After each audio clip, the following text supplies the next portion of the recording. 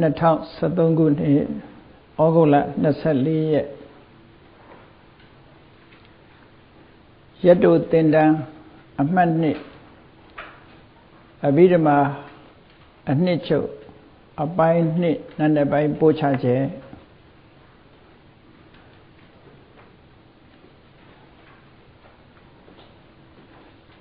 ရခင်9ရက်နိုင်ပေါင်း10နာရီပို့ချပြီးတဲ့အခါမှာအခုဒုတိယ9ရက်နိုင်ပေါင်း10နာရီစတင်ပို့ချမဲ့အကြောင်းအရာဟင်းတောက်ကော်ပီမှာစာမျက်နှာ17စာမျက်နှာ17မှာအကုသိုလ်စေတသိက်14မျိုးဆိုတာကိုရှင်းပြနိုင်တယ်နော်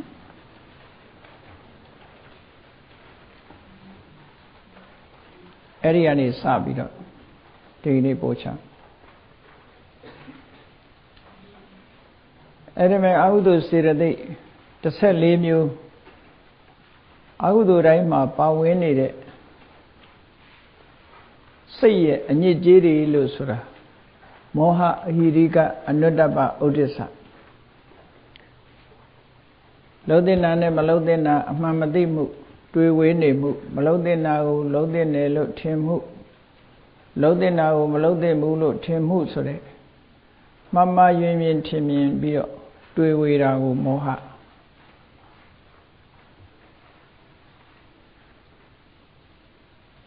မကောင်းတဲ့စိတ်တွေမွေးဖို့မကောင်းတဲ့စကားပြောဖို့မကောင်းတဲ့အလုပ်လုပ်ဖို့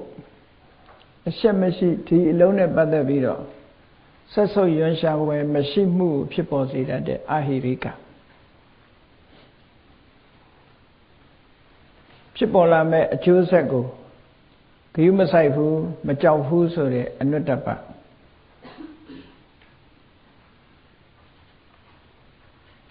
စိတ်တည်ငြိမ်မှုမရပဲစိတ်လေလွင့်နေမှုကိုဖြစ်ပေါ်စေတတ်တဲ့ဥဒိစ္စအဲ့ဒီသဘာဝတရား၄မျိုးဟာအကုသိုလ်ဖြစ်တိုင်းဖြစ်တိုင်းလူတွေရဲ့တဏ္ဍမှာစိတ်ထဲမှာဖြစ်တတ်တယ်အဲ့ဒီ၄ခုလွှမ်းမိုးပြီးတော့နေတတ်တယ်အဲ့ဒီလွှမ်းမိုးနေမှုကြောင့်မကောင်းတဲ့အတွေ့တွေတွေးမိတယ်မကောင်းတဲ့စကားတွေပြောမိတယ်မကောင်းမှုဆိုတာဘာလဲဆိုရင်ကိုယ်လည်းကောင်းကျိုးချမ်းသာမရနိုင်ဘူးသူတို့ကလည်းကောင်းကျိုးချမ်းသာမရနိုင်ဘူးကိုယ်လည်းထိခိုက်တယ်သူများလည်းထိခိုက်တယ်နှုတ်သားလုံးထိခိုက်တယ်စိတ်ချမ်းသာမှုကိုမပေးနိုင်တဲ့အရာတွေကိုမကောင်းမှုလို့သတ်မှတ်တယ်အဲ့ဒီမကောင်းတာတွေကိုဖော်ဆောင်နိုင်တဲ့စိတ်ရဲ့သဘာဝတရားတွေဟာအခြေခံအပြင်အဲ့ဒီ၄မျိုးပဲလို့ဆိုလိုတယ်အဲ့ဒီ၄မျိုးအခြေခံပြီးတော့မှလူချင်းစရာတွေ့တာစရာနှစ်သက်စရာအာယုနဲ့ပတ်သက်လာလို့ရှိရင်လူချင်းမှုတွေ့တာမှုကောအစေးများလို့စိတ်နဲ့အာယုတွေ့ကပ်ထားမှုစူပါဂလူးပေါ့နော်လောဘအာယုနဲ့စိတ်နဲ့တွေ့ခတ်ပေးထားမှုအဲ့ဒီလောဘဆိုတဲ့သဘာဝတရားလဲစိတ်ထဲမှာဖြစ်ပေါ်လာတတ်တယ်အဲ့ဒီလောဘတရားနဲ့တွဲဖက်ပြီးတော့ပဲလူတွေဟာကိုယ်ရေးကိုတွေးရေးကနေပြီးတော့အမျိုးမျိုးဖုံဖုံတွေးတောကြံစည်မှုတွေဖြစ်ပြီးဘဝမှာကိုယ်ယက်တည်နိုင်မှုအတွက်စိတ်ကိုဖြည့်သိမ့်မှုတွေးတဲ့အတွေးတွေအများကြီးဖြစ်လာတတ်တယ် selfish လို့ခေါ်တဲ့လူတွေရဲ့သဘာဝတရားဝါတွေရဲ့သဘာဝပင်ကိုယ်သဘာဝဟာကိုယ်အရေးကိုတွေးပြီးတော့ကိုယ့်ရဲ့ဘဝလုံခြုံမှုကိုယ့်ရဲ့ဘဝကြီးပွားမှုတစ်ခုတည်းကိုအာရုံစိုက်ပြီးတော့ကိုယ့်ရဲ့ဘဝကိုလာနှောက်ယှက်မယ်ဆိုရင်မခံစားနိုင်တဲ့အနေအထားမျိုးဟာလူတွေဟာလောဘနဲ့တွဲဖက်ပြီးတော့စိတ်ထဲမှာအရင်ပေါ်လာတတ်တယ် selfish ခေါ်တယ်အဲ့ဒီသဘောဟာလောဘဆိုတဲ့အခြေခံတာဒါကြောင့်မို့လို့လောဘကိုအခြေခံပြီးတော့တွေးရင်ကြံရင်နဲ့ဘဝမှာစိတ်ကူးရင်နဲ့အမှန်မမြင်တဲ့မိစ္ဆာဒိဋ္ဌိဆိုတဲ့ဒိဋ္ဌိဆိုတဲ့စေတသိက်ပေါ်လာတာနော်လောဘနဲ့တွဲဖက်ပြီးတော့ပေါ်လာသူကလောဘနဲ့တွဲဖက်ပြီးတော့ပေါ်လာနောက်တစ်ခါ လောဘဆိုတာကိုယ့်ရဲ့အတွေးအမြင်ကိုအခြေခံပြီးတော့ဖြစ်တဲ့စိတ်မာနဆိုတာကြတော့ကိုယ့်ရဲ့အရည်ချင်းကိုအခြေခံပြီးတော့ဖြစ်တဲ့စိတ်တဲ့ဟိုဟာကအတွေးအမြင်ကိုအခြေခံတယ်မာနကအရည်ချင်းကိုအခြေခံတယ် direction ချင်းမတူဘူး object ချင်းမတူဘူးလို့ဆိုလို့တယ် object မတူရင်ပူးတွဲပြီးတော့မဖြစ်နိုင်ဘူးတို့တော့ကွာသို့တော့တွေ့တာမှုကိုအခြေခံတာဖြစ်သောကြောင့်ဒိဋ္ဌိသည်လောဘနဲ့လည်းတွဲတယ်မာနသည်လောဘနဲ့လည်းတွဲတယ်သို့တော့လောဘနဲ့ဒိဋ္ဌိကမတွဲဘူးလောဘနဲ့ဒိဋ္ဌိဘယ်တော့မှမတွဲဘူးဘာကြောင့်မတွဲတာတော့လို့ဆိုဥတီချက် objective တို့မို့ object ကမတူကြဘူး object ဆိုတဲ့အာယုံမတူဒိဋ္ဌိကအယူဝါဒအတွေးအမြင်ကိုစွဲကင်ပြီးတော့ဖြစ်တယ်မာနကကိုယ့်ရဲ့အရည်အချင်းကိုစွဲကင်ပြီးတော့ဖြစ်တယ်ဟောမတူဘူးအဲ့ဒီ object လို့ဆိုတဲ့အာယုံမတူဘူးဆိုလို့ရှိရင်အာယုံတူရမယ်ဆိုတဲ့အင်္ဂါရချို့တဲ့သွားတယ်စိတ်နဲ့စေတသိက်အတူတကွဖြစ်ပေါ်ဖို့အတွက်အာယုံတူရမယ်ဆိုတာရှိတယ်အဲ့ဒီအာယုံမတူရင်အတူတကွပေါင်းစပ်လို့မရဘူးလို့ဒီလိုပြောတာမာနဆိုတာအရည်ချင်းကို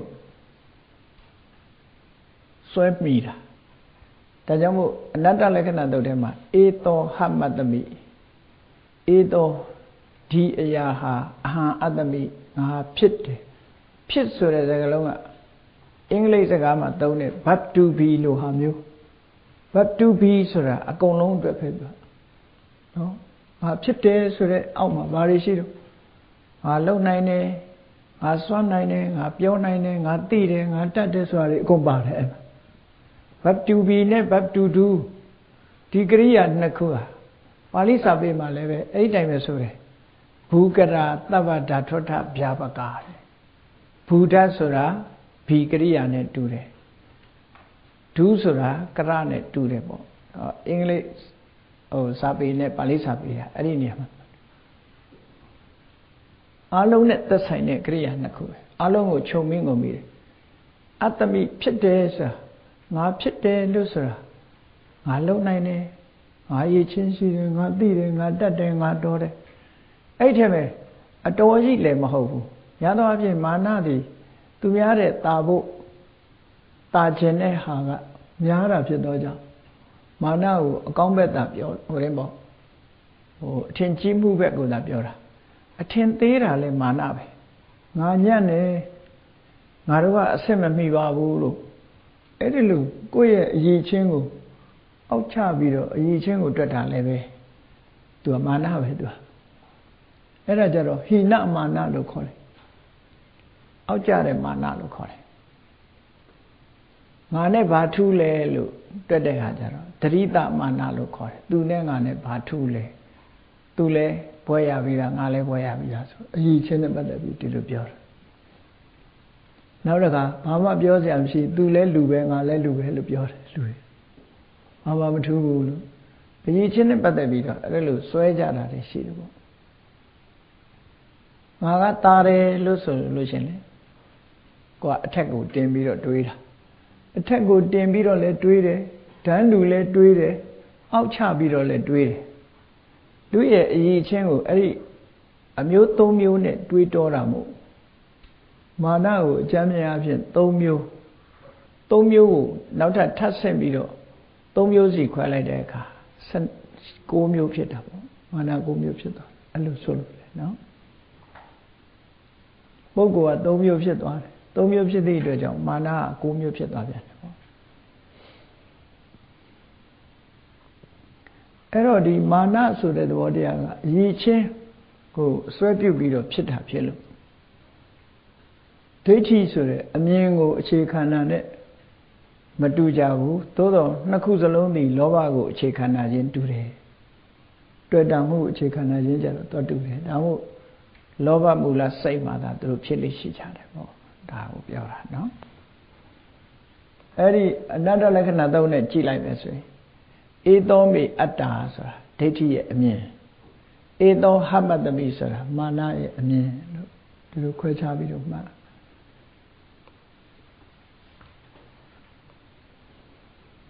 နောက်ဒေါသမူလစိတ်မှာဒီနေ့ကအကြမ်းမြင်သင်ကြားပေးပြီးသားပေါ့နော်ပြန်ပြီးတော့ဆက်တယ်ဒေါသဒီဒေါသအိတ်တာမစ္စရိယကုက္ကုဆာဒီတဘာဝတရား၄မျိုးကဒီဒေါသမူလစိတ်ဆိုရယ်ဒေါသအခြေခံပြီးတော့ဖြစ်တဲ့စိတ်မှန်တာရှင်းတယ်ဒေါသနဲ့မဆိုင်ဘူးသူက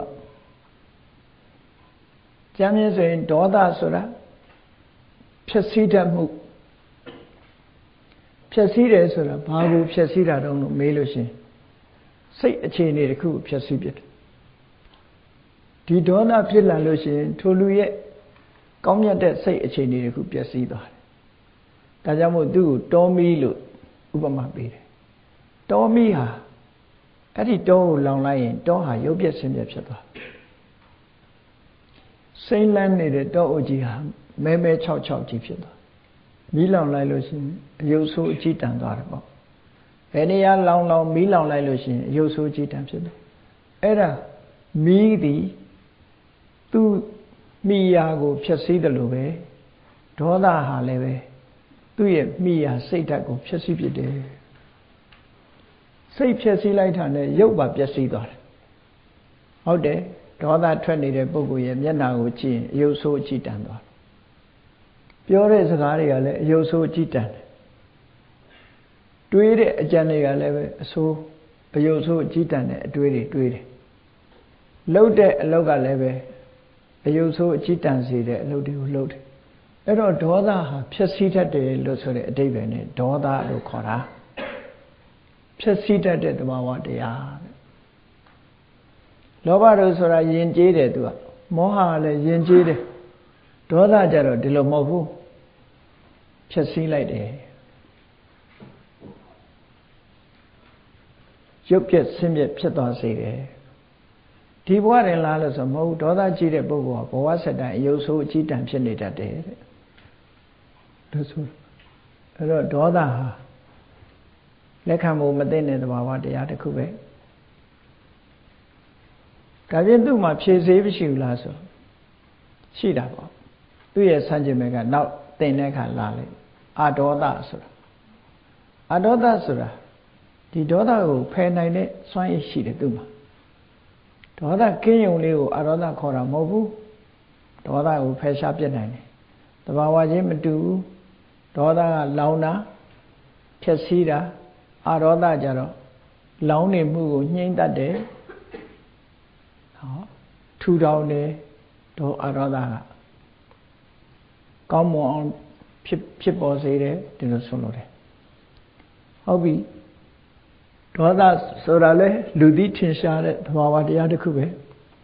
အဲ့ဒီဒေါသနဲ့ရှင်တွဲပြီးဘာတွေဖြစ်တတ်တုံးဆိုအိတ်တာဆိုတာ literal meaning နဲ့ပြောမယ်ဆိုရင်အိတ်တာဆိုတာတစ်ဖက်သားရဲ့အောင်မြင်ကြီးပွားမှုကိုအကောင်းမပြောနိုင်ဘူးအပြစ်ပြောတယ်နော်အိတ်တာဆိုတာအပြစ်ပြောစေတတ်တဲ့စိတ်သဘောထားပဲလူတယောက်ဘလောက်ကောင်းနေအကောင်းမထင်နော်အကောင်းမမြင်နိုင်တာအိတ်တာ jealousy လို့ခေါ်တာပေါ့ jealousy ဆိုတာကိုပြောတာတစ်ဖက်သားကြီးပွားနေမှုတစ်ဖက်သားကိုယ်ရဲ့တာသွားမှုအောင်မြင်နေမှုနဲ့ပတ်သက်တယ်သူကအိတ်တာရဲ့အာယုံကဒီတစ်ဖက်သားကိုရဲ့အောင်မြင်မှုကိုအာယုံပြုတာအဲ့ဒီကိုအာယုံပြုပြီးတဲ့အာယုံဆိုတာအဲ့ဒီဘက်ကိုဥတည်ပြီးတော့လူတစ်ဖက်သားကဥပမာယာရုတိုးသွားတယ်ကိုယ့်ရဲ့ယာရုတက်သွားတယ်စီးပွားဥစ္စာတွေကိုယ့်ရဲ့အောင်မြင်သွားတယ်နော်ကိုယ့်ရဲ့အထက်တန်းကျသွားတယ်ဆိုရင်အကောင်းမပြောနိုင်အောင်မြင်လာတယ်ကြီးပွားလာတယ်ဆိုတော့ကိုယ်နဲ့ဆိုင်နေဖြစ်စေမဆိုင်နေဖြစ်စေတခါတလေအကောင်းမပြောနိုင်အဲ့ဒီအကောင်းမပြောအပြစ်ပြောစေတတ်တဲ့တရားကိုအိတ်တာလို့ခေါ်တာပဲ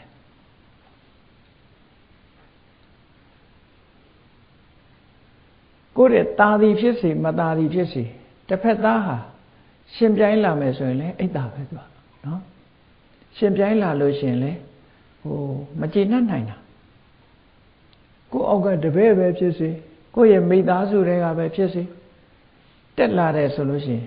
ဒီအိတ်တာတရားအစွန်းထွက်လာတတ်တယ်သူက အစွန်းထွက်လာအကောင်းမမြင်လာဘူးပြစ်မြင်လာတတ်တယ်ပေါ့ဒါမို့ဒီလောကမှာအတင်းအဖျင်ပြောနေကြတာဟာဟောဒီအိတ်တာကြောင့်ပြောနေတာမြန်မာလူကတော့ညူစုတယ်တဲ့စောင်းမြောင်းတယ်တဲ့အဲ့လိုပြန်လေးရှိတယ်နော်ညူစုတယ်စောင်းမြောင်းတယ်သူများကိုစောင်းပြောတာတွေဖြစ်တယ်ပေါ့လေစောင်းမြောင်းတယ်ဆိုညူစုတယ်ဆိုတာတော့ဒီမြန်မာစကားအဓိပ္ပာယ်ဘာမှမသိဘူးပေါ့ညူစုတယ်ဆိုတဲ့အဓိပ္ပာယ်နော်အကောင်းမမြင်တာကိုဆိုလိုတာလားမသိရှေးစကားတွေပေါ့တချို့အဓိပ္ပာယ်မဖော်နိုင်ဘူးဖြစ်ညူစုတယ်စောင်းမြောင်းတယ်အကောင်းမမြင်ဘူးအိတ်တာအဲ့ဒါဟာအမုန်းတရားနဲ့တွဲဖက်နေတာဖြစ်သွားကြသူကဒေါသနဲ့ပဲတွဲတယ်လောဘနဲ့မဆိုင်ဘူးသူကြောင့်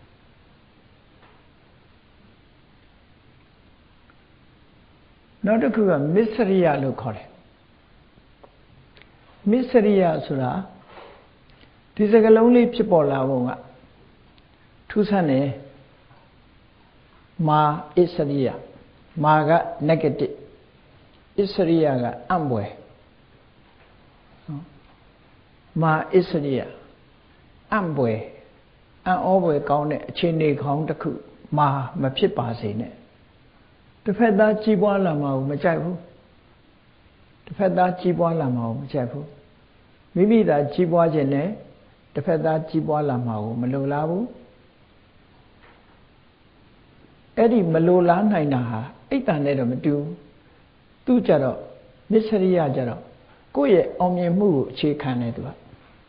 ကိုယ့်ရဲ့အောင်မြင်မှုကိုဘယ်သူမှလားရှင်းတာမကြိုက်ဘူးကိုပိုင်တဲ့ပစ္စည်းတစ်ခုကိုလာပြီးတော့အများပိုင်မှထိကြိုက်မှကိုမလိုလားဘူးနောက်ဆုံးမှာဒီမစ္စရိယဆိုတဲ့သဘောဝတရားဟာ၅မျိုးတောင်ခွဲခြားပြီးတော့ပြောတာနေရာဌာနနဲ့ပတ်သက်ပြီးတော့လဲမစ္စရိယဖြစ်တတ်တယ်အာဝါဒမစ္စရိယလို့ခေါ်တယ်ကိုနေတဲ့နေရာတခြားလူလာနေတာမကြိုက်ဘူးဟိုအများနေရာတစ်ခုမှာတခြားသူလာတာမကြိုက်တာ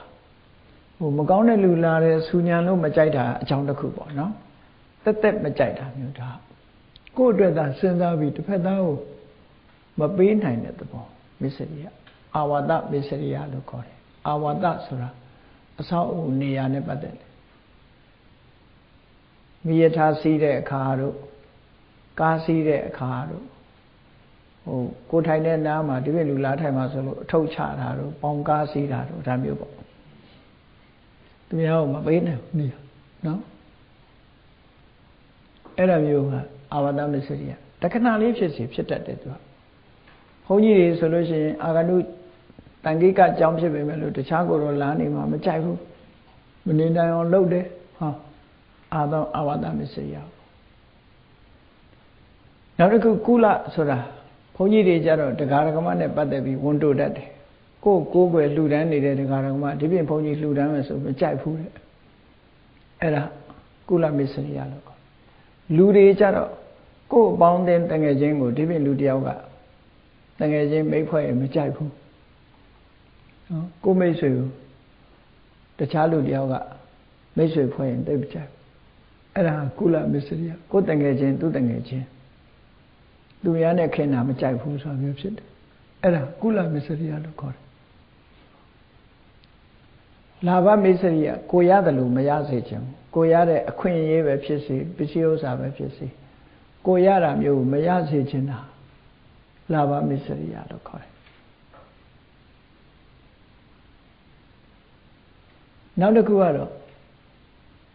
ကိုအစင်းလှပတယ်လို့သူများကိုမလှစေချင်တာကိုနာမည်ကြီးတယ်လို့သူများကိုမကြီးစေချင်တာနော်အဲ့ဒါမျိုးကြတော့ဝဏ္ဏမစ္စရိယလို့ခေါ်တယ်ကိုယ့်ကိုလူတွေကချီးမွမ်းတယ်အဲ့ဒီလိုချီးမွမ်းမှုမျိုးသူများကိုချီးမွမ်းလို့ရှိရင်မကျေနပ်ဘူးစိတ်ထဲမကြိုက်ဘူးကိုယ်ချီးမွမ်းတာပဲကြိုက်တယ်သူများကဒီလိုချီးမွမ်းမှုမျိုးသူများကိုချီးမွမ်းရင်မခံနိုင်ဘူးလူစိတ်ကတော်တော်ထူးဆန်းတယ်နော်အဲ့ဒါတွေကတက်တက်မဲ့အကုသိုလ်တွေဖြစ်နေကြတာနော်လူရဲ့စိတ်တွေမှာတက်တက်မဲ့အကုသိုလ်ဖြစ်တယ် သူကသူချီးမွမ်းတာချီးမွမ်းပါစေငါနဲ့မဆိုင်ဘူးလို့မတွေးနိုင်မတွေးနိုင်သူကသူလှခြင်းတော့လှသွားပြီးတော့ငါနဲ့မဆိုင်ဘူးလို့မတွေးနိုင်ဘူးလို့ဒီမှာကိုယ်ရှင်ပြိုင်းလာတာကိုမကြိုက်တဲ့သဘောတွေပဲပေါ့မစ္စရိယရဲ့သဘောနောက်တစ်ခုကျတော့ဓမ္မမစ္စရိယတဲ့ကိုသိတဲ့ပညာရပ်ကိုသူများသင်ပေးလိုက်လို့ရှိရင်ငါနဲ့ပခုံးချင်းရှင်းလာလိမ့်မယ်ငါတတ်တာတွေအကုန်မပေးဘူးဆိုပြီးတော့ဆရာစားချန်နဲ့ခေါ်တာပေါ့အာစရိယမௌဋ္ဌိလက်သီးဆုပ်ပြီးတော့ဖွက်ထားတဲ့ပညာရပ်မပေးဘူးနော်အဲ့ဒါမျိုးမပေးဘဲနဲ့ထားအဲ့ဒီမပေးဘဲနဲ့ထားတာတို့တရားဓမ္မကိုသိတာကိုသူများကိုအကုန်မပြောတာကိုကပဲအမြဲတမ်းဆရာကြီးဂုရုကြီးပဲဖြစ်ချင်းသူများကိုကိုလိုသိတော်မှာမကြိုက်ဘူးဆိုတာဓမ္မမစ္စရိယလို့ခေါ်တယ်တော်ဆိုးတဲ့စိတ်ဓာတ်တွေပဲเนาะအဲ့ဒီစိတ်ဓာတ်တွေကအဲ့တော့မစ္စရိယဆိုတဲ့အဓိပ္ပာယ်ကဒီလိုအံ့ဩဖွယ်ငါမှရှိနေတဲ့အခြေအနေကောင်းတွေဘယ်သူစီမှမဖြစ်ပါစေနဲ့ဆိုတဲ့စိတ်ဓာတ်ကိုဆိုလိုတယ်အဲ့ဒါကိုမစ္စရိယလို့ပြောတာအဲ့ဒီမစ္စရိယသည်ဒေါသနဲ့ပဲတွဲလာတယ်လောဘနဲ့မဆိုင်ဘူးသူကလောဘကြောင့်ဖြစ်တာမဟုတ်ဘူးအဲ့ဒါလို့ဖြစ်ပြီးရင်တစ်ဖက်သားကိုရန်လုပ်ဖို့သူကအစဉ်သင်းဖြစ်နေတယ်မုန်းတီးတယ်မုန်းတီးမှုကသူ့စိတ်ထဲမှာရှိနေတယ်ဒါကြောင့်မို့ဒေါသနဲ့တွဲလာတယ်သူကဆိုလိုတာကဒေါသနဲ့အိတ်တာဒေါသနဲ့မစ္စရိယဒီလိုလား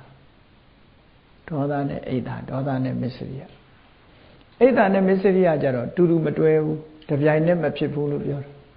ဘာလို့လဲဆိုအိတ်တာကသူများရဲ့အောင်မြင်မှုကိုဥတည်တာမစ္စရိယကကိုယ့်ရဲ့အောင်မြင်မှုကိုဥတည်တာဆိုဥတည်ချက်ချင်းအာယုံချင်းမတူကြဘူးဒါမို့တူတူမဖြစ်ဘူးလို့ဒီလိုဆိုရတယ်အဲ့တော့ဒီသဘောဝတရားလေးတွေကိုယ်တဏ္ဍာမှာဖြစ်လာပြီဆိုရင်မဖြစ်အောင်ထိန်းရနော်ဒါအကျင့်ပဲ practice ပဲဖြစ်လာပြီဆိုရင်ဖြစ်လာတာတော့ဖြစ်မှာပဲသူပုထုဇဉ်ဆိုတာဖြစ်လာတယ်ဖြစ်လာတာဘာကြောင့်ဖြစ်လာတော့ဆိုကိုတွေးတောတာမှားနေလို့ဖြစ်တယ်ဆိုပါစို့ငါ့ကိုလားမရှင်နဲ့ဆိုတာမျိုးသွားတွေးရင်ငါသာဆိုတဲ့အတွေးနဲ့ဆိုရင်သူများဖြစ်လာမှာကိုမကြိုက်ဘူးအေးသူကသူဖြစ်တာသူကနဲ့သူစူးစမ်းလို့ရတာငါလည်းပါဆိုင်တော့ဒီလိုတွေးလဲလို့ရှိရင်လည်းလွတ်သွားပြန်လွယ်လွယ်လေးရဲ့သူကအဖြေကဒီထဲမှာပဲရှိတယ်မှန်ကန်တဲ့တွေးလိုက်တာနဲ့တပြိုင်နက်လွတ်သွားအေးသူလည်းသူကနဲ့သူလာတာငါလည်းငါကနဲ့ငါလာတာသူအောင်မြင်တာငါလည်းပါဆိုင်လဲဟောနော်သူစူးစမ်းလို့သူအောင်မြင်တာဝန်တာစရာသာဖြစ်တယ်ငါကမကြိုက်နေတော့ရောသူအောင်မြင်မှုကသူကသူအောင်မြင်မှာပဲဟောဒီလိုတွေးလို့ရငါမကြိုက်ရင်ငါပဲစိတ်မချမ်းသာမှုတွေဖြစ်နေမှာပဲဒီလိုတွေးလိုက်ရင်လည်းလွတ်သွားတာပဲသူဒီလိုဆိုလို့တာအေးလူတိုင်းဟာအောင်မြင်ကြညတာပဲအောင်မြင်ပါစေလို့ဟောထားလိုက်လို့ရှိရင်လည်းလွတ်သွားတာအဖြေကကတ်နေတာအဲ့ဒါကိုယောနိတော်မနတိကာရလို့ခေါ်တယ်အဲ့ဒီယောနိတော်မနတိကာရထားလိုက်တာ ਨੇ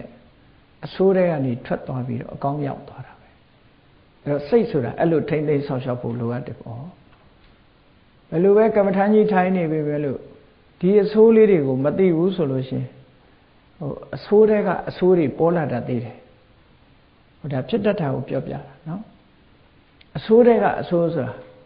ဘာမျိုးတွေဖြစ်လာတော့ဆိုတရားသွားအထုတ်တယ်တမာတိလေးရလာတယ်အသိပညာတွေတက်လာတယ်ဆိုတဲ့အခါမှာ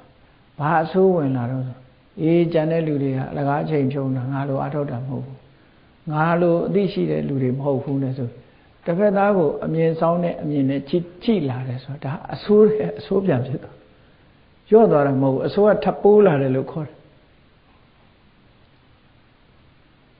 တရားသိတာဟာသူ့အတွက်အဆိုးဘက်ကိုပြန်ဥတည်သွားတယ်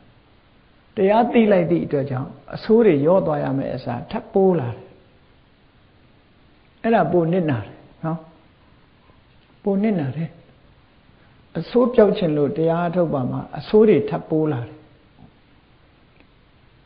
ရွှေကျင်ဆရာတော်ရဲ့ဩဝါဒ စကားလေးကိုသွားတတိယဆရာတော်ကြီးက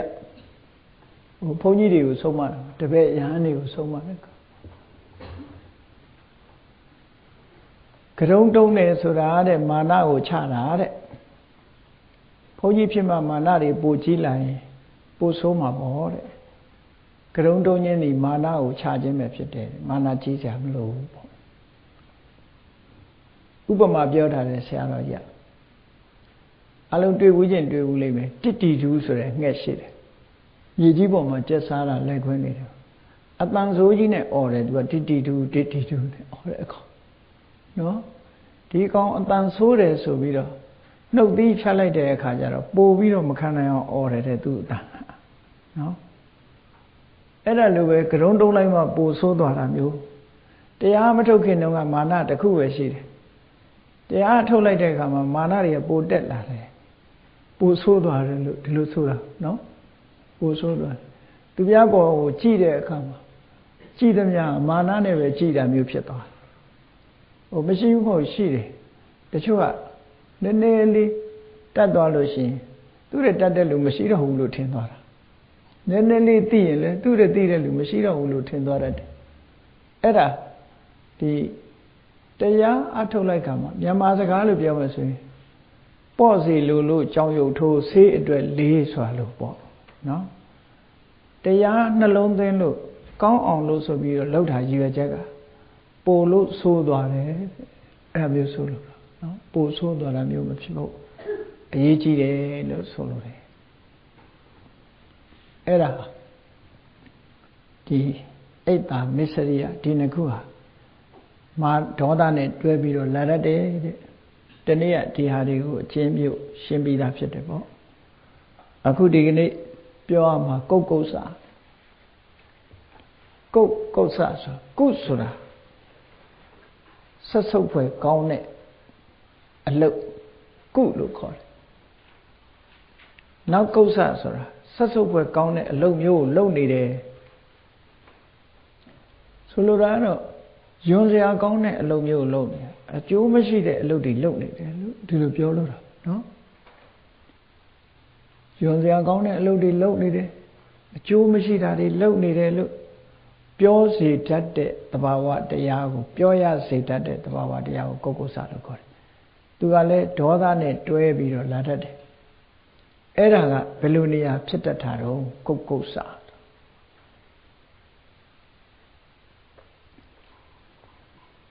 မကောင်းတာတွေလုံးမိပြီဆိုရင်လေလူကလုံးမိတဲ့မကောင်းမှုတွေကိုအာရုံပြုပြီးတော့စိတ်ထဲမှာပူပန်ပြီးတော့နေတတ်တယ်မကောင်းတာတွေလုံးမိပြီးတော့စိတ်ထဲမှာတအုံနှွေးနှွေးဖြစ်ပြီးတော့နေတာဒေါသနဲ့ဖြစ်ပြီးတော့ကြေကွဲဝမ်းနည်းနေတာအကျိုးမဲ့ဖြစ်လာတဲ့အခါကျတော့အဲ့ဒီကြေကွဲဝမ်းနည်းမှုကနောက်ကလိုက်လာတတ်တယ်ပေါ့အဲ့ဒီကြေကွဲဝမ်းနည်းနေမှုသည်ရွှန်စရာကောင်းတဲ့အလုပ်တစ်ခုပဲဘာဖြစ်လို့တော့ဆိုလုပ်ပြီးသားတစ်ခုဆိုတာပြင်လို့မရတာလုပ်ပြီးသားတစ်ခုဆိုတာပြင်လို့မရတော့ဘူးလေဖြစ်ပြီးသားတစ်ခုပေါ်မှာဒီစိတ်ပူပြီးတော့တုံနွေးနွေးလုံနေခြင်းသည်ရွှန်စရာကောင်းတဲ့အလုပ်တစ်ခုဘာကြောင့်ရွှန်စရာကောင်းလို့ဆိုအဖြေမဟုတ်ဘဲနဲ့ထပ်ပိုးပြီးတော့ဝန်တော့ဝန်ပိုးဖြစ်စေတဲ့အလုပ်ဖြစ်သည့်အတွက်ကြောင့်ရွံ့စရာကောင်းတယ်လို့ပြောတယ်အဖြေမှမဟုတ်တော့လုပ်ပြီးသားကိုပြန်တွေးပြီးတော့ပူးနေတာအဖြေမဟုတ်ဘူးနောက်တစ်ခုကဘာတော့ဆိုရင်ကောင်းတာတွေကိုမလုပ်ခဲ့မိလို့ကောင်းကျိုးချမ်းသာရရမယ့်အချိန်မရတော့ဘူးဆိုလို့ရှိရင်မလုပ်မိတာမှားလိုက်တာလို့ဆိုပြီးတော့စိတ်ပူနေတတ်သေးတယ်အဲ့ဒီနှစ်ခုကိုဘိဓမ္မာကျမ်းနေမှာဖွင့်ဆိုလို့ရှိတယ်မကောင်းတာကိုလုပ်ပြီးစိတ်ပူတယ်ကောင်းတာကိုမလုပ်ဘဲနေပြီးတဲ့နောက်စိတ်ပူတယ်အဲ့ဒီစိတ်ပူမှုကိုဖြစ်စေတတ်တဲ့သဘာဝတရားကိုကုတ်စာလို့ခေါ်တယ်ဒေါသနဲ့တွဲတယ်သူက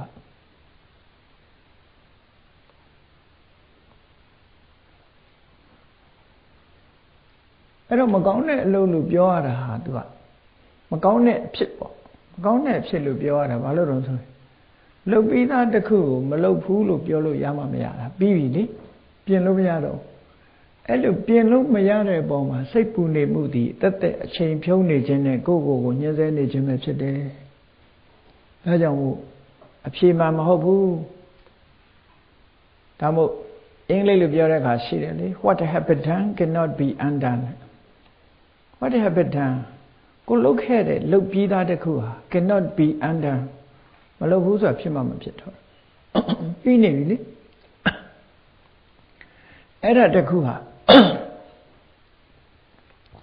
လုပ်ပြီးသားတစ်ခုကိုမလုပ်ရဘူး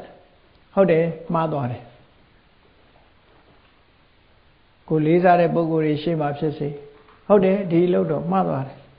နောက်ဒါမျိုးမမှားစေရပါဘူးရှောင်ကျင်ပါမယ်ဆိုဟောစိတ်ပေါ့သွားအဲ့လိုမဟုတ်ဘဲနဲ့တုံအောင်နှွေးနှွေးနေလို့ရှိရင်ကိုစားအဲ့လိုမဟုတ်ဘဲနဲ့မှန်တယ်ဒါလုပ်လိုက်တာတော့မှားသွားတယ်အဲ့တော့မှားသွားတာနောက်ထပ်မမှားစေရအောင်တတိထားပါမယ်ရှောင်ပါမယ်ဆိုရင်ဒါ confession လုပ်တယ်ခေါ်တယ်ဘုရားဘာသာမှာဩကာသနဲ့ကြောတယ်ဆိုတာ confession ကဒါမျိုးပြောတာနော် confession လုပ်လိုက်လို့ရှိရင် what have been done undone ဖြစ်ခဲ့လားလို့ဆိုတာ undone ဖြစ်ဖို့လုပ်တာမဟုတ်ဘူး confession လုပ်လို့ပျောက်သွားတာလားဆိုပျောက်မသွားဘူးအမာရွတ်ထင်ပြီးသွားရင်အမာရွတ်ကအမာရွတ်ပဲလေပြီးသွားပြီဘာအတွက်လှုပ်တာတုံးလို့ဆိုပြီးခုနတအုံနှွေးနှွေးဖြစ်နေတဲ့စိတ်ပူပန်မှုကိုတားလိုက်တာလှုပ်ပြီးသားအမှားကိုတားတာမဟုတ်ဘူးအဲ့ဒါကိုသဘောပေါက်အောင်ဘုန်းကြီးတွေဆိုရင်လည်းအာဘတ်တင်တယ်အာဘတ်တင်ပြီးတော့အာဘတ်ဖြေတယ်အာဘတ်ဖြေတယ်ဆိုတာအဲ့တင်ရောက်တဲ့အာဘတ်ကအပြစ်မရှိတော့ဘူးလို့ဒီလိုပြောတာမဟုတ်ဘူးသူကမဟုတ်တာလို့ရင်လှုပ်တာအတွက်အပြစ်ကရှိပြီလေအဲ့ဒီအပြစ်ကိုဖြေတာမဟုတ်ဘူးဖြေတာကအဲ့ဒီပုံမှာတအုံနှွေးနှွေးဖြစ်နေမဲ့အစားနော်ဒါမျိုးနောက်မလုပ်တော့ပါဘူးလို့ confession လုပ်ပြီးတော့ promise လုပ်တာနောက်တော့ကောင်းအောင်ဆက်လုပ်လေကောင်းတာတွေကြီးပဲလုပ်ရေများရေနိုင်မီးများမီးနိုင်သူဟာကောင်းတာတွေကြီးဆက်သွားတော့ तू ဘာကလွတ်သွားနိုင်တော့ဆိုရင်တအုံနှွေးနှွေးနဲ့စိတ်ပူပန်းနေတဲ့ကုက္ကုဆာကလွတ်သွားတယ်ဟိုအပြစ်ကလွတ်တာပြောတာမဟုတ်ဘူးဟာဟိုအပြစ်ကတော့မလွတ်ဘူးကြောင်းကျိုးညင်ညွတ်ရင် तू ကတော့ဒုက္ခပေးမှာပဲဒုက္ခပေးမဲ့ဟာဆိုပေးမှာပဲ तू ကသို့တော့သဘာဝတရားဆိုတာရေများရေနိုင်မီးများမီးနိုင်စိတ်ပူစရာမရှိဘူးဟောတာတွေလောက်ခဲ့မိလဲစိတ်ပူစရာမရှိဘူးကုသိုလ်နဲ့အကုသိုလ်တွေလောက်ခဲ့မိတာဟုတ်တယ်မှားတယ်ဒါတွေနောက်မဖြစ်အောင်လုပ်ပါမယ်ဆိုပြီးတော့အဲ့ဒီလို promise လုပ်ထားတဲ့နေရာစပြီးတော့မကောင်းတာတွေကိုမဖြစ်စီအောင်တတိထားသွားတယ်ဆိုရင်တဖြည်းဖြည်းကောင်းတာတွေကတိုးပွားလာတော့မကောင်းတာတွေကဘေးတွန်းပို့ခံရသွားအခြေအနေတည်းကမပေးတော့ပျောက်သွားတာတော့မဟုတ်ဘူးအခြေအနေတခုမပေးတော့တာမျိုးစိလေးတစ်စီးကိုမြေနဲ့ရေနဲ့မထိအောင်သိမ့်ထားမယ်ဆိုလို့ရှိရင်ဒီမျိုးစိကပင်မပေါက်တော့အဲ့ဒါလိုပဲကံတရားကိုလည်း isolated လုပ်လို့ရတယ်တွန်းပို့ထားတာကောင်းတာတွေနဲ့ဝိုင်းရံပလိုက်တယ်မကောင်းတာနောက်ထပ်မလာစေရဘူးမလာသည့်အတွက်ကြောင့်သူဟာ subjugated ခေါ်တာပေါ့နှိပ်ပစ်တာနှိပ်ကွက်ပစ်လိုက်တော့တဖြည်းဖြည်းသူကအားမရှိတော့ခဏခဏဖြစ်ရင်သူကအားရှိနေတယ်အချိန်ချင်းဖြစ်ရင်အားရှိတယ်တဘာဝတရားကကိုယ်စိတ်ထဲမှာဒီတစ်ခုဟာတစ်ခါဖြစ်နောက်တစ်ခါဖြစ်နောက်တစ်ခါဖြစ်ဆိုအဖြစ်များလေးအားရှိလေး exercise လို့ပဲသူကနော်အချိန်များလေးအားရှိလေးပဲသူကအေးဒေါသတွေဘာတွေလဲထွက်တတ်လို့ရှိရင်ဆက်ထွက်နေလို့ရှိရင်အားရှိလာမှာပဲအားရှိပြီးတော့လူကလည်းအားပေးအားမြောက်လို့တယ်ငါလာမပြောနဲ့တော့ငါစိတ်တူတတ်တယ်ဆိုစိတ်မတူအောင်နေမယ်လို့တော့မကြိုးစားဘူးစိတ်တူတတ်တယ်ဆိုပြီးခုံယူပြီးတော့ပြောရင်စိတ်ကတူတဲ့တူလာမှာပဲအဖြစ်မဟုတ်သေးဘူးအဲ့ဒါနော်စိတ်တူတတ်တာကိုစိတ်မတူအောင်ငါနေမယ်လို့ဒီလိုလုပ်အောင်ငါလာထိကြည့်ငါသိခံမယ်ဆိုတဲ့စိတ်မျိုးပဲမွေးရနော်ဒီလိုလုံးမှ subjugate ဖြစ်တာဖိနှိပ်ပြရမယ်မကောင်းတာတွေကိုဖိနှိပ်နှိမ်နှင်းပြရမယ်လို့ဒီလိုဆိုလို့အဲ့တော့ကုက္ကုဆရဲ့သဘောက အပူပူပန်းနေတဲ့သဘောပဲသူကမဟုတ်တာတွေလုပ်ပြီးတော့ပူပန်းတယ်ဟုတ်တာတွေမလုပ်မိလို့ပူပန်းတယ်ဒီနှစ်ခုကိုအဓိကထားအဲ့ဒီပူပန်းနေမှုဒီအပူပဲကောင်းတာတွေဆက်လုပ်ဖို့ပဲအရေးကြီးတယ်အဖြေမဟုတ်ဘူးကောင်းတာတွေဆက်လုပ်မှအဖြေအဲ့လောကမှာတော့အသုံးတစ်ခုရှိတယ်နော်နောင်တမရဘူးနောင်တရတယ်နောင်တရတာမရတာနဲ့မဆိုင်ဘူးဒီဟာနော်နောင်တပူပန်တယ်လို့ခေါ်တယ်ဒါဟာ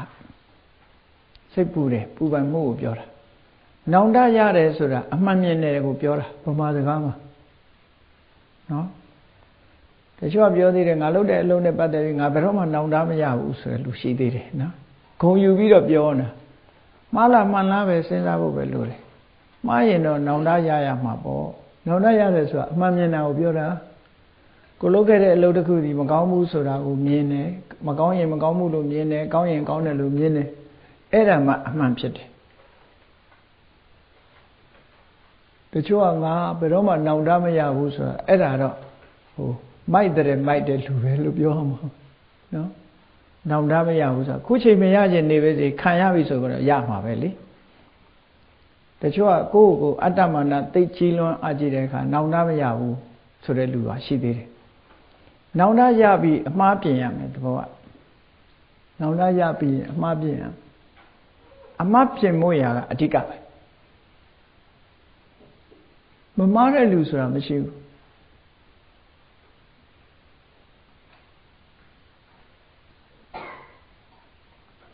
အဲ့တော့မှားလာလို့ရှိရင်အမှားပြင်မို့ရာကအဓိကဒါကအဘိဓမ္မာနဲ့ဆိုင်တဲ့ကုက္ကုဆာအကုသိုလ်နဲ့ပတ်သက်ပြီးတော့ဒီလိုနှစ်မျိုးအဘိဓမ္မာမှာဒီလိုဖွင့်တယ်မဟုတ်တာလုံးမိပြီးတော့စိတ်ပူနေတာရဲ့ဟုတ်တာကိုမလုံးမိသည့်အတွက်ကြောင့်တွေးပြီးစိတ်ပူတာရဲ့အဲ့ဒီစိတ်ပူမှုနှစ်ခုသည်ဟောဒီကုက္ကုဆာပဲဖြစ်တယ်အဲ့ဒီကုက္ကုဆာနှစ်ခုသည်အဖြေမဟုတ်သည့်အတွက်ကြောင့်ယွန်စရာကောင်းတဲ့အလုပ်ယွန်စရာကောင်းတဲ့အဖြစ်ပဲဖြစ်တယ်အကျိုးမဲ့ဖြစ်နေတဲ့အဖြစ်ပဲဖြစ်တယ်အဖြေမှန်ကပါလဲလို့ဆိုရင်မဟုတ်တာလုံးမိတယ်ဟုတ်တယ်မဟုတ်တာနောင်တာလိုမျိုးမဖြစ်စေရဟုတ်တာတွေမလုံးမိဘူးနောင်တတိထားမယ်ဟုတ်တာတွေကောင်းတာတွေလုံးမိအောင်ကြိုးစားမယ်ဒါအမှအဖြေစိတ်ပူနေတာအဖြေမဟုတ်ဘူးလို့ဆိုလို့ဒီတရားကစိတ်ပူမှုတက်တက်ပဲသူကဖြေမဟုတ်ဘူးစိတ်ပူနေခြင်းဖြင့်အကုသိုလ်တွေဆက်ပွားနေမှာပဲသူကအဲ့ဒီအကုသိုလ်တွေဆက်မပွားအောင်ဘုရားဘာသာမှာ compassion ဆိုတာလောက်တာစိတ်ပူမှုကိုပဲတားတာ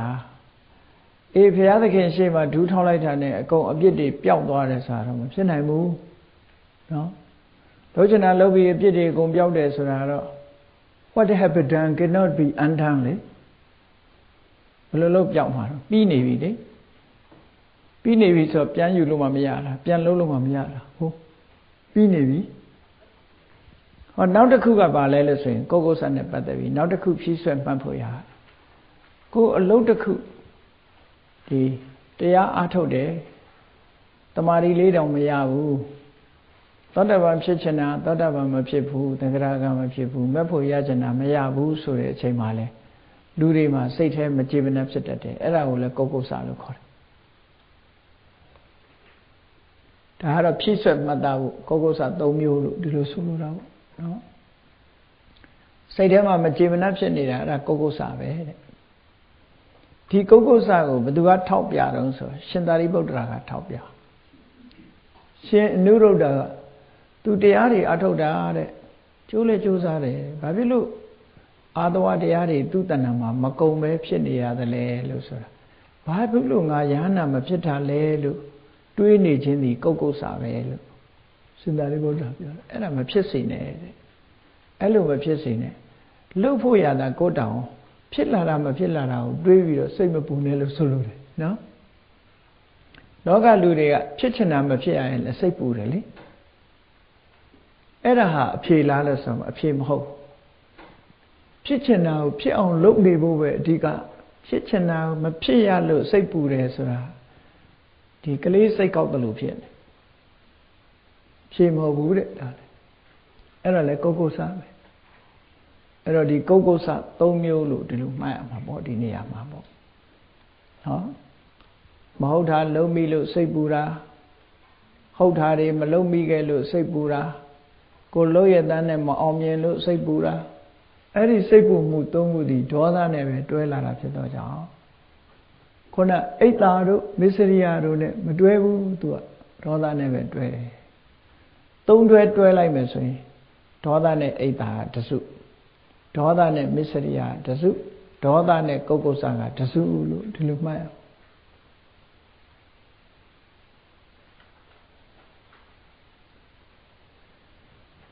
အဲ့တော့ကိုယ်တဏ္ဍမှာဖြစ်နေတဲ့ဒီအဆိုးတရားတွေကိုသိရှိပြီးတော့ဒါမျိုးမဖြစ်အောင်လုပ်ဖို့ကအဓိကပထမသိရဒီတရားဟာအကောင်းလားဆိုလားကိုယ်စိတ်ထဲမှာဖြစ်တာတွေအကုန်လုံးလက်ခံရမှာမဟုတ်ဘူးကျမ်းမာရေးရခြင်းတဲ့ပုဂ္ဂိုလ်တရားဟာဒီအစားအစာစားလို့ရှိရင်ကျမ်းမာရေးအတွက်ထောက်ကူဖြစ်သလားမဖြစ်ဘူးလားဆိုသိရအဲ့လိုသိပြီးမှစားရင်ကျမ်းမာရေးအတွက်ကောင်းတယ်ထို့တူပဲကိုယ်တဏ္ဍမှာဖြစ်နေတဲ့စိတ်စေတသိက်သဘာဝတရားတွေဟာအပြစ်ရှိတဲ့ဟာလားအပြစ်မရှိတဲ့ဟာလားသိဖို့လိုတယ်ဒါကြောင့်မလို့ဒီဘိဓမ္မာနှစ်ချုပ်ဆိုတာသင်ရတာနော်အဲ့လိုသိလိုက်တဲ့အခါကျတော့ကိုယ်တဏ္ဍမှာဖြစ်တဲ့ဟာတွေဟာအကောင်းလားအဆိုးလားခွဲတတ်သွားတယ်ပေါ့အဲ့ဒါဟာအပြတ်ပဲကောင်းဆိုးခွဲပြီးအဆိုးဆိုရင်ကိုယ်တဏ္ဍမှာမဖြစ်အောင်ရှောင်ရမယ်အကောင်းဆိုလို့ရှိရင်လက်ခံပြီးတော့မွေးမိပါမယ်တိုးပွားလာအောင်ကြိုးစားရမယ်လို့ဒီလိုဆိုလို့ဒါကဒေါသမှုစိတ်မှာသာရှင်နိုင်တဲ့စေတသိက်၄မျိုးတဲ့ပြီးသွားရောနော်နောက်တစ်ခါလောဘနဲ့လည်းတွဲလာတတ်တယ်ဒေါသနဲ့လည်းတွဲလာတတ်တယ်လောဘမူလလောဘဆိုတာလောဘမူလဆိုတာအခြေခံတာဒေါသဆိုတာဒေါသမူလဆိုတာအခြေခံတာဒေါသအခြေခံပြီးဖြစ်တဲ့စိတ်လောဘအခြေခံပြီးဖြစ်တဲ့စိတ်လို့ဒီလိုဆိုလို့ဒါမို့ဝိဓမ္မာသင်တဲ့ပုဂ္ဂိုလ်တွေတော့လွယ်ကူအောင်လို့ဆိုလောဘမှုစိတ်ဒေါသမှုစိတ်နဲ့ခေါ်နေကြတာပေါ့နော်တော့ကြမူဆိုတာကိုမူလကအရင်ကလာတာဆိုတာသိဖို့လိုတယ်ဒီပြင်မူတွေနဲ့ရောကုန်ဆိုတော့နော်လောဘမှုဒေါသမှုဆိုတာဘာမူညာမူတွေကလည်းပမာစကားမှာရှိသေးတာအဲ့ဒီမူတွေနဲ့မရောဖို့အရေးကြီးတယ်ဒါမို့လောဘမူလဒေါသမူလအပြည့်အဝစကလုံးမှာအဲ့လို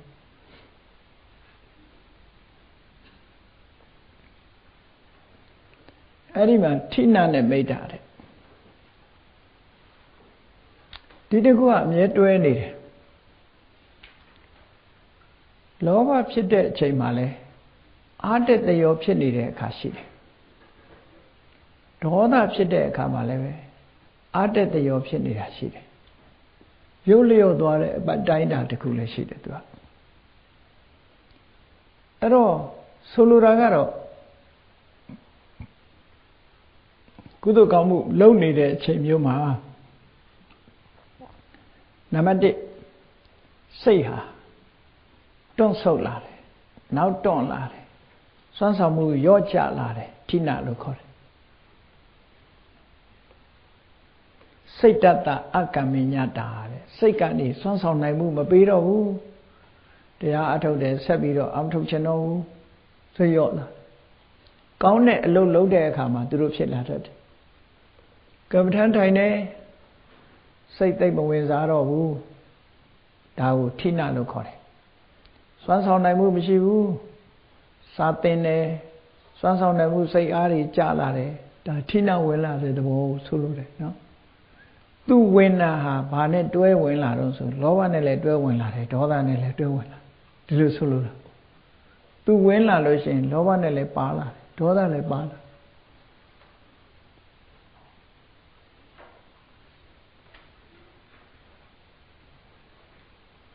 အဲ့ကုသိုလ်ကောင်းမှုလုပ်တဲ့အခါမှာအထူးသဖြင့်တရားအထုတ်တဲ့အခါတို့ဘာလို့မှာသူကပို့ပြီးတော့တိတိတတ်တာဖြစ်လာတယ်တရားထိုင်ပြီဆိုတဲ့အခါမှာဟိုလွယ်လွယ်ကူပြောရင်တော့အိတ်ချင်လာတာပေါ့နော်သဘောကတော့နော်အမှန်ကမအိတ်ချင်တာမဟုတ်ဘဲနဲ့ရှေ့ပိုင်းကစိတ်ဆုပ်နစ်လာတဲ့သဘောလေးကိုဌိနလို့ခေါ်တာအဲ့ဒီကနေဇက်တိုက်ဖြစ်လာတဲ့အခါကျတော့မိဋ္ဌာလို့ဒီလိုပြောရမယ် မိဋ္ဌတကြတော့မိဋ္ဌကြတော့ကာယတအကမ္မညတာလို့ဉာဏ်နဲ့တဘာဝတရားတွေတောင်စွမ်းဆောင်နိုင်စွမ်းမရှိတော့ဘူးစိတ်ကစတင်ပြီးတော့စွမ်းဆောင်မှုအာရော့လာတယ်မိဋ္ဌဝင်လာတဲ့အခါမှာစေတသိက်တရားတွေရဲ့စွမ်းဆောင်မှုသို့မဟုတ်ယုတ်တရားတွေရဲ့စွမ်းဆောင်မှုပါရော့ကျလာတယ်ဒီနှစ်ခုဟာဒီလိုဆိုလို့အဲ့တော့မိဋ္ဌရောက်လာပြီဆိုရင်ကတော့ဘာဖြစ်လဲဆိုရင်တော့ခေါင်းကမငြိမ်တော့မျက်လုံးမှိတ်သွားပြီခေါင်းကမငြိမ်တော့ကိုယ့်ကိုယ်မထိန်နိုင်တော့အဲ့ဒါအိမ်ငိုက်တယ်ဆိုဖြစ်လာအဲ့တော့ဒီနှစ်ခုရဲ့သဘာဝတရားကသူကဘာဖြစ်လို့အကုသိုလ်ဖြစ်နေရတာတော့ဆိုကုသိုလ်ဖြစ်ဖို့အတွက်အနှောင့်အယှက်ကြီးဖြစ်လို့သူ့ကိုအကုသိုလ်လို့သတ်မှတ်တယ်စိတ်ဟာလန်းဆက်ပြီးတော့စွမ်းဆောင်နေမယ်ကောင်းတဲ့ဘက်ကိုစွမ်းဆောင်နေမယ်ဆိုရင်ကုသိုလ်တရားတွေတိုးပွားလာမယ်တတိတွေထက်မြက်လာမယ်ပညာတွေထက်မြက်လာမယ်တမာတိတွေထက်မြက်လာအဲ့ဓာတွေကိုရော့ကျသွားအောင်လုပ်တာသူကကောင်းတာတွေကိုရော့ကျသွားအောင်လုပ်ပြီးတော့မကောင်းတာတွေနဲ့တွဲဖက်ပြီးတော့ဝင်လာလို့ဒီထိနမိဋ္ဌာဆိုတာအကုသိုလ်ဖြစ်တာသူပါလာရင်နောက်ဆက်တွဲကလောဘပဲဒေါသပဲအခြေအနေတရားပေါ်မှာအလိုကျနေကိုဖြစ်ချင်တာလေးတခုဥပမာကုသိုလ်ကောင်းမှုလုပ်တာကိုစိတ်မပါတော့ဘူးဆိုရင် तू စိတ်ပါတာကလောဘအတွေးတစ်ခုနဲ့တွေးတော့မယ်ခက်တာဒီထိနမိတ်တာဆိုတာတယ်လီဗီရှင်းတွေဘာလို့ဇက်ကားကောင်းကောင်းကြည့်နေမလားဘူး तू ညလုံးပေါက်တော့ကြည့်တယ်တချို့နော်မလားတရားနဲ့ကြမှာလာတတ်တယ် तू လည်းမတည့်တာပေါ့နော်ဟိုကကြတော့စိတ်တွေကခုံပြန်လှုပ်ရှားနေသည့်အတွက်ကြောင့်ထိနမိတ်တာကမဝင်အမြဲတမ်း active ဖြစ်နေစိတ်က active ဖြစ်နေစိတ် active မဖြစ်တော့ဘူးဆိုရင်ဒီထိနပဲရုပ်ပါ active မဖြစ်ဘူးဆိုရင်မိတ်တာသူတို့နှစ်ခုဟာလူဝင်လာတတ်တယ်ရှင်မောဂလန်ကိုရောမြတ်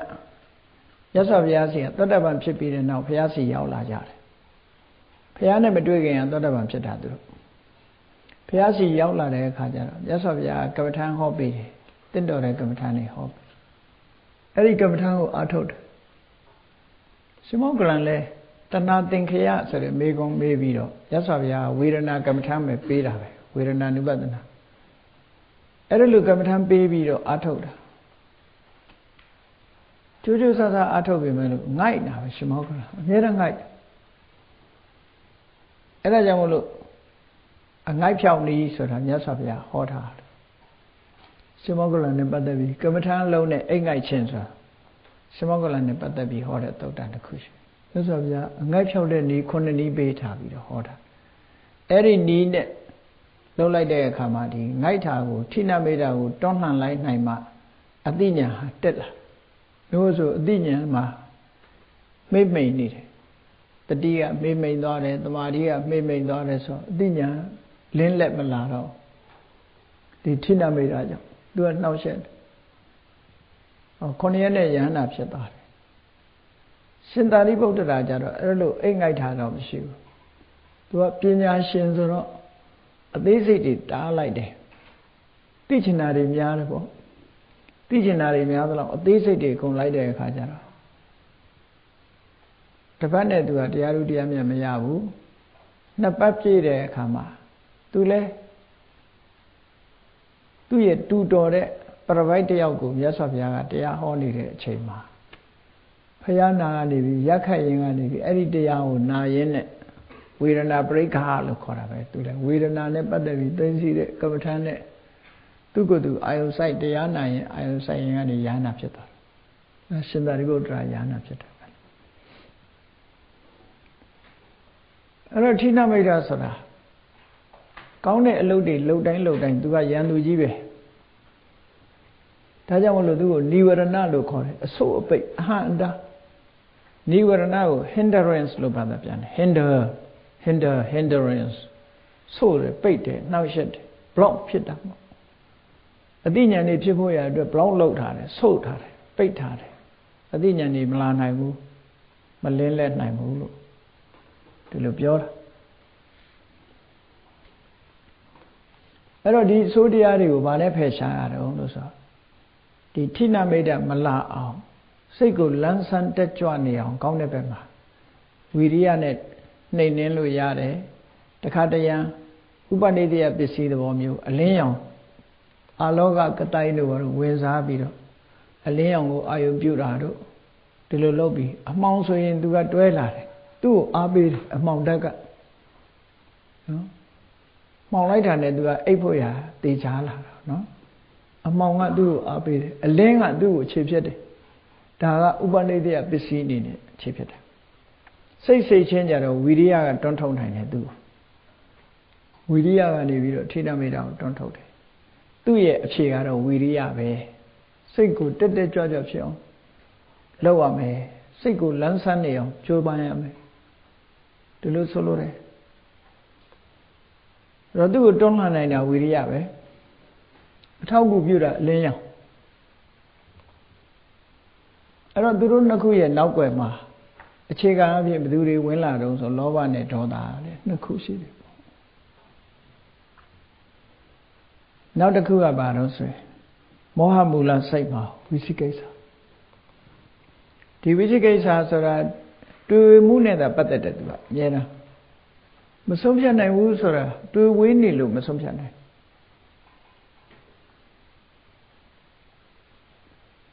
အင်္ဂလိပ်လို down လို့ပြန်တဲ့အခါကျတော့တန်တရားဆိုတာကိုခုခေတ်ကအကောင်းလို့ယူဆတာလေးလည်းရှိတယ်ပေါ့နော်တန်တရားရှိသည့်အတွက်ကြောင့်စူးစမ်းလေးလာမှုတွေအကောင်းဘက်ကိုဥတည်သွားနိုင်တယ်ဒါကြောင့်တန်တရားကိုအကောင်းလို့ယူဆတာလေးရှိတယ်အခုဒီဝိသိကိစ္စကတော့အကောင်းမဟုတ်ဘူးအဆိုးဟိုဟာနဲ့မရောတဲ့မှုပေါ့နော်ဒီဟာကရသော်ဘုရားအကြောင်းတွေးလိုက်ရင်အေးရာခသိန်းကိုသိတဲ့တမညုဘုရားဆိုတာလွန်ခဲ့တဲ့နှစ်ပေါင်း2600ကပွင့်ခဲ့တယ်ဆိုတာဟုတ်ပါမလားဘုရားနဲ့ပတ်သက်ပြီးတော့လည်းယုံကြည်မှုမယုံကြည်မှုတွေဖြစ်တယ်တရားနဲ့ပတ်သက်ပြီးကိုကျင့်နေတဲ့တရားနဲ့ပတ်သက်ပြီးတော့လည်းမယုံကြည်မှုတွေဖြစ်တယ်အရိယသံဃာတွေနဲ့ပတ်သက်ပြီးတော့လည်းမယုံကြည်မှုဖြစ်တယ်ကိုကျင့်နေတဲ့သိက္ခာပုဒ်တွေနဲ့ပတ်သက်ပြီးတော့လည်းမယုံကြည်မှုတွေဖြစ်တယ်အတိတ်ဘဝရှိတယ်ဆိုတာနဲ့လည်းပတ်သက်ပြီးမယုံကြည်မှုတွေဖြစ်လာတယ်ဟိုတန်တရားတွေဖြစ်တယ်အနာဂတ်ဘဝနောင်ဖြစ်အောင်မှာဆိုတာနဲ့ပတ်သက်ပြီးတော့လည်းတန်တရားတွေဖြစ်တယ်အဲ့ဒီအတိတ်ရောအနာဂတ်ရောနဲ့ပတ်သက်ပြီးတော့လည်းတန်တရားတွေဖြစ်တယ်အကြောင်းအကျိုးတွေဆက်နွယ်ပြီးတော့ဖြစ်ပေါ်နေတယ်ဆိုတဲ့ပရိစ္ဆေသမုပ္ပါဒ်နဲ့လည်းတန်တရားတွေဖြစ်တယ်လို့ဆိုတဲ့ဒီရှစ်ဌာနမှာဖြစ်တဲ့ယုံမှားတန်တရားကိုဒါဝိသိကိစ္စလို့ခေါ်တယ်အဲဝိသိကိစ္စတန်တရားဒီရှစ်ဌာနအဲ့ဒီရှစ်ဌာနနဲ့ပတ်သက်ပြီးနောက်ထပ်16မျိုးဆိုတာခွဲတာရှိသေးတယ်နော်အဲ့ဒါတော့ထားလိုက်တော့16မျိုးဆိုတာလေအတိတ်အနာဂတ်ပစ္စုပန်နဲ့ပတ်သက်တာပဲဒါလေအတိတ်ခန္ဓာအနာဂတ်ခန္ဓာတွေနဲ့ပတ်သက်ပြီးလူဆိုတာအမျိုးမျိုးတွေးတာလေငါဟိုဘောတော့မှဖြစ်ခဲ့တာမှဟုတ်ကဲ့လားနောက်ငါဖြစ်အောင်မယ်ဆိုတာရောဟုတ်ကဲ့လားမဆုံးဖြတ်နိုင်လို့ဝင်တဲ့တန်တရားမျိုးတွေလို့ဒီလိုဆိုလို့တဲ့သူကအဲ့တော့ဓမ္မစာပေကိုကြာကြာနာနာသင်လိုက်တဲ့ပုဂ္ဂိုလ်ကြတော့သူဆုံးဖြတ်နိုင်စွမ်းရသွားတယ်ဘယ်လိုရလဲဆုံးဖြတ်နိုင်စွမ်းရဖို့ရအကြောင်းနဲ့အကျိုးကိုရှင်းရှင်းလင်းလင်းသိသွားပြီးယုတ်တရားတွေနတ်တရားတွေဟာအကြောင်းကြောင့်ဖြစ်တယ်ဆိုတာရှင်းသွားတယ်ရှင်းသွားလို့ရှိရင်အေးအကြောင်းရှိရင်ဖြစ်မှာပေါ့ဟောသူဒီလိုတွေးလို့ရသွားတယ်အကြောင်းမရှိရင်မဖြစ်ဘူးအကြောင်းရှိရင်ဖြစ်မှာပဲအတိတ်ဘဝတော့ကလည်းအကြောင်းရှိခဲ့လို့ရှင်ဖြစ်မှာပဲအနာဂတ်ဆိုလို့ရှင်အကြောင်းရှိနေရင်ဖြစ်မှာပဲဒီလိုဆိုလိုတာပေါ့နော်အဲ့တော့အကြောင်းကျိုးကိုသိမြင်သွားလို့ရှင်ဒီကင်္ခာဝိတရဏလို့ခေါ်တယ်တန်တရားကင်းစင်သွားနိုင်တယ်သူကအကြောင်းကိုသိခြင်းအပြင်တန်တရားကင်းစင်သွားနိုင်အကြောင်းကိုမြင်မှတန်တရားကင်းစင်တာလေဆိုပါစို့အိမ်ထဲမှာအညှော်နှမ်းတစ်ခုနမ်းနေတယ်ဘယ်ကနမ်းမှမသိဘူးဟိုကလိုဒီကလိုမျိုးတွေးမှာပေါ့ဟောတကယ်အဖြေရှာတွေ့တဲ့အခါမူရင်းသွားတွေ့တဲ့အခါကျတော့ဒါကြောင့်ဖြစ်နေတာကိုဆိုအကြောင်းတွေ့သွားလေအကြောင်းတွေ့ရင်တန်တရားကင်းသွားပြီပေါ့တခါတည်းကြောက်တတ်တဲ့လူတွေမှာညမှာအိမ်တကားလာခောက်တယ်လို့တောက်လုံးနေရင်ကြောက်တတ်တဲ့လူကကြောက်တယ်တော်လည်းမှနေတကားလာခောက်တယ်လို့ထင်ဘယ်ဟုတ်မလဲညအခါကျတော့ ပိုးကောင်လေးတွေကလည်းပဲဟိုပြန်ညတန်းညသွားကြလာကြတာတွေလာနာတာတွေရှိတယ်အစင်းနဲ့ချောင်းနေတဲ့အိမ်မြောင်ဆိုတဲ့ကောင်ကလည်းပဲအဲ့ဒီပိုးကောင်လေးတွေကိုစောင့်နေတာစောင့်နေရင် तू ကဖမ်းပြီးတဲ့အခါကျမှန်တကားတွေကို तू ကအဲ့ဒီကောင်နဲ့မှန်တကားနဲ့ तू ကရိုက်တတ်တာတောက်အဲ့ဒါကို16တဲ့ထင်တယ်လို့ပါလဲရှိတယ်တောက်တဲ့ဆိုတဲ့အကောင်ကလည်းအဲ့လိုပဲအကောင်ကြီးကိုဖမ်းကျွက်လို့အကောင်တော့ तू ကဖမ်းတယ်ဖမ်းပြီးတဲ့အခါကျတော့မသေးသေးအောင် तू ကကြိုက်ထားပြီးတော့တကားနဲ့ဖြစ်စေမှန်တကားနဲ့ဖြစ်စေတကွရက်နဲ့ရိုက်တာလူတကားခောက်နေတဲ့အတိုင်းပဲတခါတရံကျတော့တကားပုံသားမှာခွေးကလာအိပ်ပြီးတော့ तू ကရားလို့ကုတ်တာကုတ်တဲ့အခါကျတော့တကားကိုကုတ်နဲ့ဖြစ်နေဒါမျိုးတွေအဲ့တော့အဲ့ဒီအချိန်မှာဟဲ့16တာလားဘယ်သူတုံးလဲဆိုထွက်ကြည့်လိုက်လို့ခွေးတွေ့ရင်တန်တရားရှင်းသွားတာပေါ့ဆိုလိုတာအကြောင်းကိုသိသွားအကြောင်းသိရင်တန်တရားရှင်းတာပဲအကြောင်းကိုမသိလို့ရှိရင်ဟိုလိုဒီလိုတွေးပြီးတော့တန်တရားတွေပွားတတ်တယ်ဒါကိုဆိုလို့အဲ့ဒါဝိသိကိစ္စဟာဒါမှမဟုတ်အမှန်မသိမှုကိုအခြေခံတာမို့မောဟနဲ့ပဲရှင်းတယ်တခြားဟာနဲ့မရှင်းဘူးတဲ့ဒီဝိသိကိစ္စတရားနော်အဲ့တော့ပေါင်းလိုက်တဲ့အခါကျတော့ဒါတွေကစိတ်ရဲ့အညစ်အကြေးတွေကြီးပဲဒီ14ခုပါဒီ14ခုကိုဖယ်ရှားနိုင်အောင်ကြိုးစားကိလေသာဆိုတာလေဒီတရားဟာတွေကို10မျိုးကိုခေါ်ထားတာကိလေသာဆိုတာကျန်တာလဲကိလေသာပဲပေါ့အဲ့မှာဒီ10မျိုးတွေကပဲခေါ်ထားတာအလုံးစိတ်ရဲ့အညစ်အကြေးတွေဟောဒီ14မျိုးရှိတယ်ဒီ14မျိုးသောသဘာဝတရားတွေကိုသိရှိအောင်ကြိုးစားပြီးတော့ဒါတွေကိုဖယ်ရှားနိုင်ဖို့အတွက်ကောင်းမြတ်တဲ့စိတ်တွေနဲ့ပြန်ပြီးတော့တွန်းလှန်ကြရမှာပေါ့ဘယ်အရာပဲဖြစ်ဖြစ်အကောင်းနဲ့အဆိုးနှစ်ခုဆိုတာရောထွေးပြီးတော့နေတတ်တယ်အဆိုးကိုဖယ်ရှားခြင်းအကောင်းတွေကိုထူထောင်ပြီးအကောင်းနဲ့ပဲအဆိုးကိုဖယ်ရှားသဘာဝကိုသဘာဝနဲ့ဆေးကြောတန့်စင်ရမယ်နော်စိတ်ရုပ်ကိုစိတ်ကောင်းနဲ့ပဲဆေးကြောတန့်စင်ရစိတ်သဘောထားပြောင်းလဲခြင်းဖြင့်မကောင်းတဲ့စိတ်တွေကိုဖယ်ရှားပြစ်နိုင်တယ်လို့ရေကြောင့်ဖြစ်တဲ့ရွှွညွန်အညစ်အကြေးကိုရေနဲ့ပဲဆေးရတယ်ရေနဲ့ဆေးရင်ရေကြောင့်ဖြစ်လာတဲ့ညွန်တွေပါတွေကပြောင်းသွားတယ်ပေါ့ထို့တူပဲစိတ်ကိုဆွဲမိပြီးတော့ဖြစ်လာတဲ့ဒီ mental impurity ဆိုတဲ့စိတ်ရဲ့အညစ်အကြေးတွေကိုစိတ်နဲ့ပဲပြန်ဆေးကြောရမယ်တခြားဓာတုဗေဒဆေးတွေတို့ပြင်ဘက်ကအရာတွေနဲ့ဆေးလို့မရဘူးသူ့ဟာနဲ့သူအဖြေရှိတယ်ပေါ့အဲ့ဒီအဖြေတွေကိုနောက်လက်ချာမှာဆက်ပြီးတော့လေ့လာကြည့်ကြရအောင်ပေါ့ဒီနေ့မနေ့လက်ချာတော့ဒီမှာရင်ရရအောင်โอเค